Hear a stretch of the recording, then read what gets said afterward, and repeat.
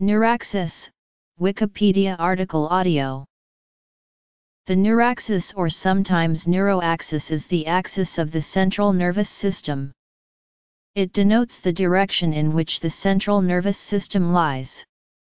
During embryological development, the neuraxis is bent by various flexures, contributing to the mature structure of the brain and spinal cord.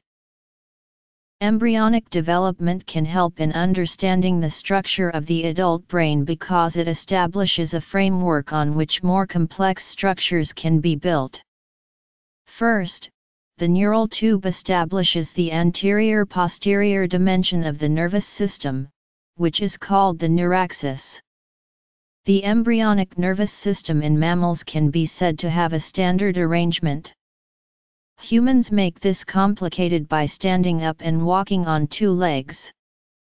The anterior-posterior dimension of the neuraxis overlays the superior-inferior dimension of the body.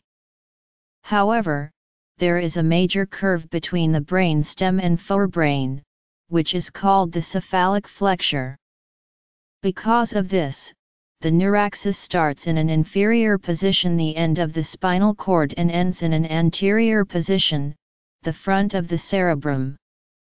This may be confusing, and can be illustrated when looking at a four-legged animal standing up on two legs. Without the flexure in the brain stem, and at the top of the neck, that animal would be looking straight up instead of straight in front.